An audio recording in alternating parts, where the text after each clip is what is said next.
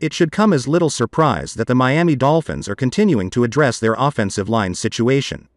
The unit received significant reinforcements in the 2020 offseason, while the group received some tweaks during the early portions of this offseason, including the free agency swap of Matt Skura for Ted Karras.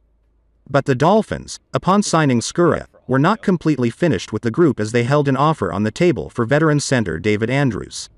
Andrews eventually resigned with the New England Patriots, leaving Miami with Skura as the unquestioned starting center of the team entering into the 2021 NFL Draft. According to a report from the Miami Herald's Barry Jackson, the Miami Dolphins are keeping an eye towards the center position with one of their NFL draft selections next week. Miami owns top 100 choices with number 6, number 18, number 36, number 50 and number 81 overall.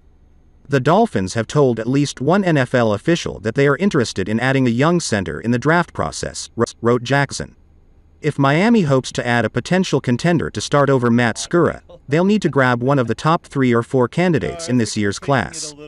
Included as potential starters are Alabama's Landon Dickerson, Oklahoma's Creed Humphrey, Ohio State's Josh Myers and Wisconsin Whitewater's Quinn Miners. A few other candidates could be fits for Miami later in the draft, including Georgia's Trey Hill and Illinois' Kendrick Green. The odds of Miami securing a center with one of their first 2 selections, both in the top 20, feel long, meaning Miami's strike zone for a potential contender to start at center will need to come on Friday's day 2. So, what do you think about a center at number 36, number 50 or number 81 overall?